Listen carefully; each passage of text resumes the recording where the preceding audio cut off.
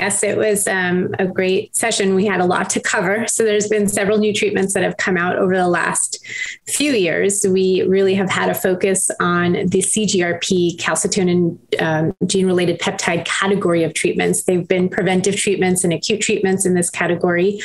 Prevention has really focused first on these monoclonal antibodies, which are injectable treatment options that are used to prevent migraine in adults, though I do believe they're under investigation in the pediatric realm. So it's going to be very exciting next few years to see how these work in children as well. We have had the advent of small molecule tablet formulation of CGRP medications that have also come to market for prevention and acute use in adults as well. And this has really changed the paradigm of treatment for adults, where you now have an acute treatment that doesn't cause medication overuse headache. And we're starting to have these conversations with patients where it's like, treat when you actually have the smallest symptom of migraine. And even at this meeting, there were abstracts being presented that talked a lot about when you're having a migraine attack, even though this small molecule category called gepants have evidence that shows that they can work at moderate to severe pain, that the earlier you treat, and in fact, if you treat with mild pain, shows that efficacy can be much better. This we already understand, that anytime migraine starts, the earlier you treat, the better the chance of getting rid of the migraine faster. Patients inherently understand that, but we've really trained them to be very fearful of treating early because of medication overuse headache.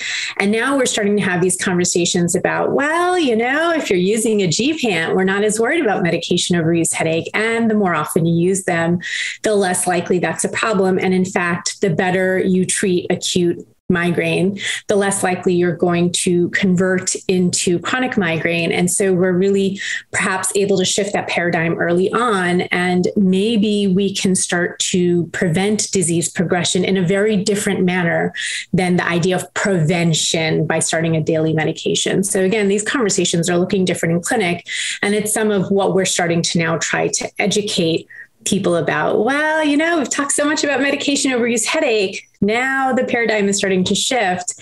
And we even have evidence that the monoclonal antibodies work with medication overuse headache. So perhaps we should treat early as opposed to focusing on medication overuse headache is bad. And so in these courses, that's a lot of the conversations have been about, we have these new treatments. When do we use them? We have consensus statements that I think people haven't recognized come out. How do you use a newer medication versus an older medication? Older medications are still very effective, but they do have side effects. So when's the right time to choose which drug? How do you make these decisions in clinical practice? How do you dialogue about them?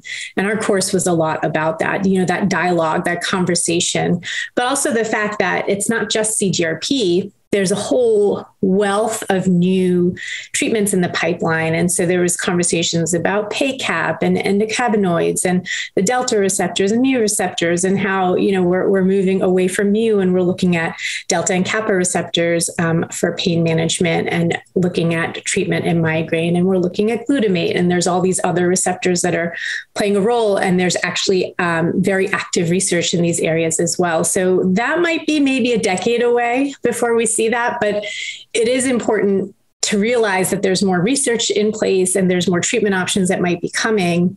And I think that's very important to also take that dialogue back to patients who are very anxious if something doesn't work. Well, is that it? That's like, this is it. This is the new category of treatments and we're done. We're not going to feel better. But that realization that no, there's other treatments that are being studied.